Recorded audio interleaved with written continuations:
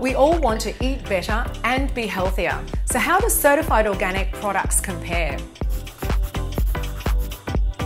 Certified organics are free of harmful herbicides, pesticides and chemicals, and it's what attracts a lot of people to organics.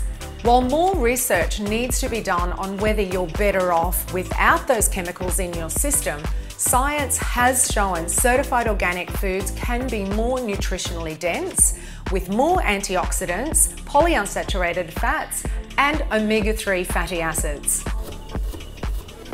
You're also skipping the artificial flavours, colours and preservatives that are in many non-organic products.